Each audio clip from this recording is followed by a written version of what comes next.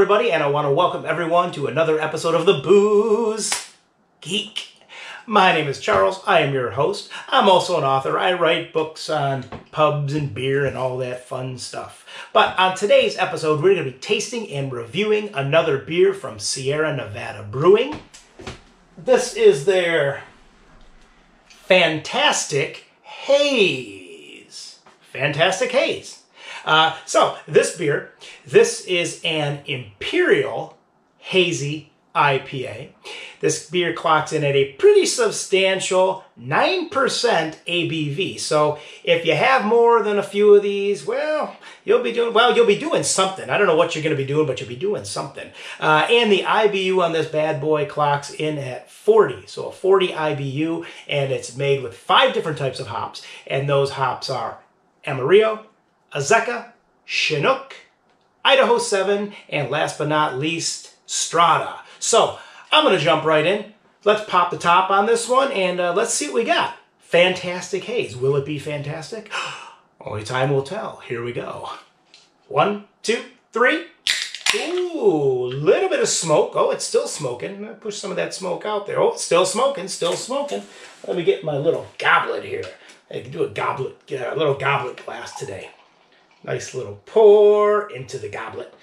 Oh, set this back down. Okay, what do we got? Oh, nice color on this.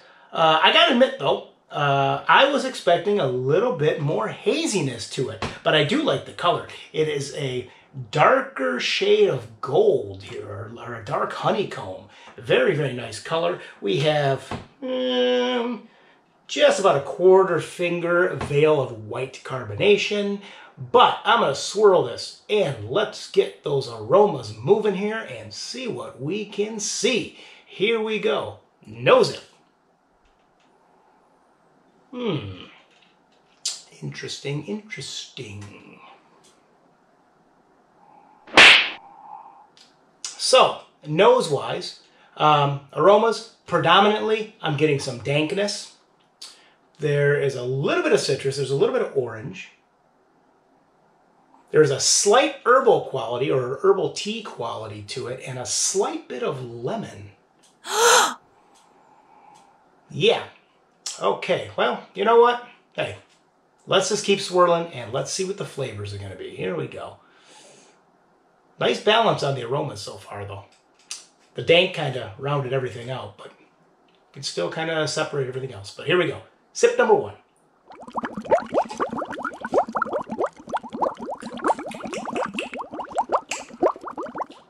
Okay, flavor-wise, not what I was expecting at all. Really, really, really not what I was expecting. So off the bat, I'm getting a little bit of that orange. I'm getting some lemon meringue.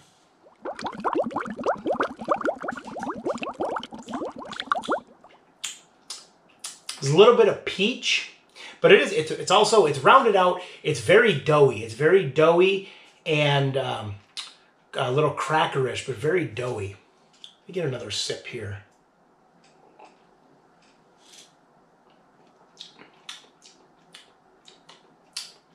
It's a little oily. I mean, it is a full-bodied beer. I mean, it is an Imperial, so it's a little oily. But flavor-wise, I mean, that's about it. You know what? Let me get one more sip. Hold on. I think I'm missing something here.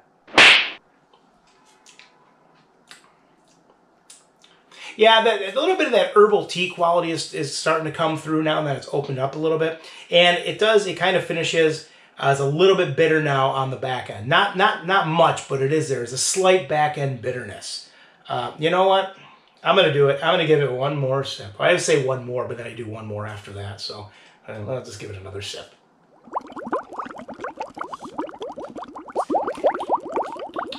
Yeah, I mean... The aromas, I mean, the nose was really nice. And, you know, the nose had some nice balance and separation. The flavor, not so much. I mean, it just seems like there's a bunch of flavors in there, and they're all garbled together. And it's really hard to pick some of them out. But the doughiness is kind of, you know, that doughy malty backbone is kind of covering everything, which is okay.